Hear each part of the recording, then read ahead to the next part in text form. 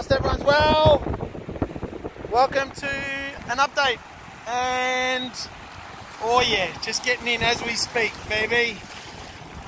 Cracking day here in Bankura on my lunch break and doing a bit of recovery. Where are we at? So it's been a couple of weeks since last update, and by Jingo's has some things happened. So let me share with you a couple of things. After the hunt, I did 2 blocks of 50 a couple of weeks ago. My family got COVID. We haven't had it, and we got it, and it went from my son to my wife to me. And fortunately for all of us, we obviously did the 5 days, but I was only out for a couple of days with it. And then my younger daughter got it, and then my eldest daughter got it. But we're obviously all out of it. So for about a week there, I was always going to recover from the 100 rounds. I did the 250 blocks, but I was obviously in a bit of a holy shit moment, because what could it do? And what you know, and obviously to those that have had a serious effect by it, well there you go. So, but God willing and all the above, everything went well, and I was still training only after about 5 days of just recovery. So everything's going to plan. Appreciate everyone's support. Last night I did 50 at about, I reckon it ended up, we wanted to go at about 75%, but very difficult to ascertain that percentage. But my senpais and students obviously put a little bit of thrashing into me, and the part I wanted to share today was how you obviously don't want to get injured, and you don't want to have that shin, that wrist, that shoulder, that quad, the calf, all those little things that we tend to forget that can affect a push off on the mats or on the floor, and just that hesitation. And I needed to control all of that, and I did. But of course, it only comes from thanks to my students and the way they had supported me over the past month of all the rounds. So over the month, I've done over 250 rounds at about that 80%, 85, and bits and pieces at 90. And obviously, you try to go a little bit further when it's a controlled fighter, and that knows how to do it. And I think that the learnings and takings of the last night, more so, is that not every one of our students, or not that many people here in Australia, and I mean it with respect, obviously, haven't done or have been a part of something like this. I know I haven't, and I've been doing Kyokushin for 22 years. I've never been a part of a 50-man kumite in helping anyone else, and most of the, obviously the traditional 100-man kumites, Judd Reeds, Shian Judd, Shian Filio, Shian Arthur Havanison, all the big dogs, all the goats, the greatest, have done the hundreds in Japan. And knowing a couple of the sensei Shians that have done it via the, I mentioned them last time, Shian Mark Tyson, Shian Frank Cirillo, Shian senseis, Shians, respectfully, they're all 4th and 5th dans, they're all legends.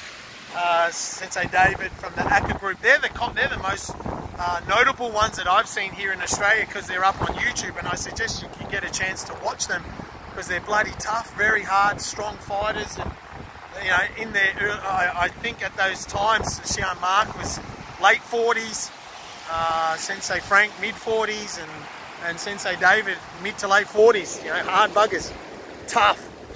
And they're honourable mentions, because that's what I've mentioned last time, that's what inspires me. But my point is how to control the intensity of all the fights. You know, there's so many black belts that obviously are not 85 kilo. Last night, my top guys are in that 90, 95, 100. Senpai Dane's 105, built like granite. Senpai James 95, Senpai Dean 115, 20. Strong bastards, you know, very strong hitters, and that's Kyokushin. So, fortunately, I get to come down here and do a bit of a recovery. The legs and the shins and everything are on point. Now it's, what is it, 17 days till the dance, October 22nd at the camp. And that's another great mention opportunity to thank everyone that's coming to the camp from interstate. How cool is that? From Sydney, Tasmania, and Adelaide and New South Wales, more across New South Wales, not just Sydney, and Canberra. And we really appreciate those, and obviously our regional friends, you know, Bendigo, Geelong, to name a few. We can't wait, and I can't wait, and I appreciate it, and I'm sure the Xi'an, Billy and Kyoshi. So if you're still uncertain, the mecca of it is obviously the attendance of Soshi 9th Dan, Soshi Azigawa, and Hanshi Ediem, and then Jesus, is the pressure going to be on me with them in attendance, and the other Xi'ans, Xi'an Lance, Xi'an Billy, Kyoshi Jimmy, and the others that are attending, Xi'an Wayne Murphy. Hopefully Xi'an George Collivis is going to be there as well. These guys are inspirational to me, and their presence and their support, and having them there is going to be fantastic. So another thing I wanted to share is next week I'll tease a little bit of the off the mat training that I'm doing with our trainer Ben. Ben trains myself and my wife, but this is the first time, and to be honest with it, that I've had a actual trainer other than me, or other than the Xi'an Billy.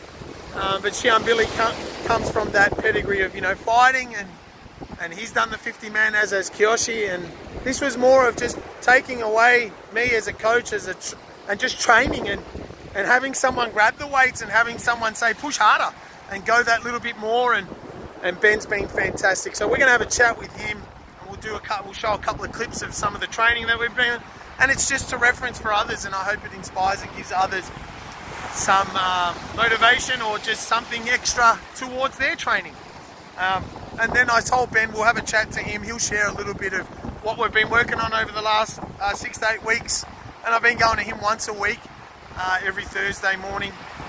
And then I went this morning just to share with you, and we went hard, and my legs were heavy, and I wanted to be pushed that little bit more. I want to know where my threshold is, and we did great hard session, heavy session, but he'll explain it more. I'm not good at explaining the scientific way of doing it, and him working the program, and I can't wait to share more, because I think he needs a lot more kudos, and there's a lot of trainers out there that need it, but from his end with me, I can't wait for more fighters to be trained under him, because I think a lot of Kyokushin fighters are doing their absolute best in the dojo, but what are you doing outside of the dojo? And that's a very important part of keeping and maintaining our longevity, not just as teachers and instructors, but as former full contact fighters that are doing these types of, you know, events. And then nutrition, I mean, I'm just so lucky my wife takes care of me. Simply put, you know, she knows exactly she controls the meals in the house, and how that looks and feels, and how that's done, and I'm very disciplined with when it needs to be done, and that's just from the fighting days, isn't it? You know, when Xi'an Bill used to say to us, it was classic, and you know, even I say it to this day, he would say, if you have one beer, you know, over the, you know, if you wear 6 weeks out of a fight, and you have one beer, that's one training you've just pissed in the wind. You've just ruined it. You know, so and that was just a mindset thing to, you know, what's the point of having that beer, you know? And it's very tempting, you know, you have a hard week at work or a long week at work, and you just want to sit down, and it's Sober October this month, as they say in social media land, and Alila's going for Sober October, and I'll do my best as well. And I love a good pepper jack, you know, these days, and sitting back on a Friday night, or on the weekend. But anyway, I digress, as they say. Appreciate all the support. Nice vlog update here at Vancouver. I'll dip after this. I go in full up to my neck.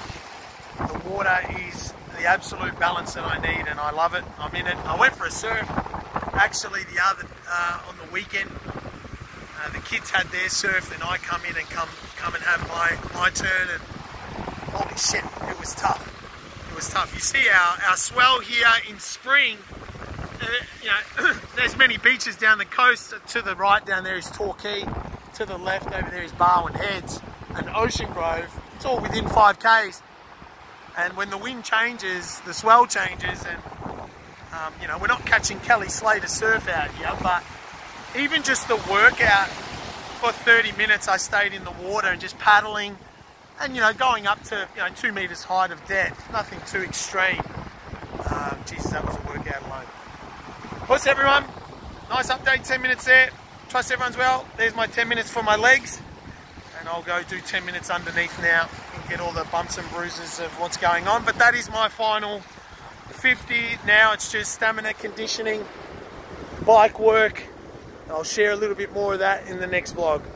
Big us everyone, take care, keep training hard, onwards and upwards. Us!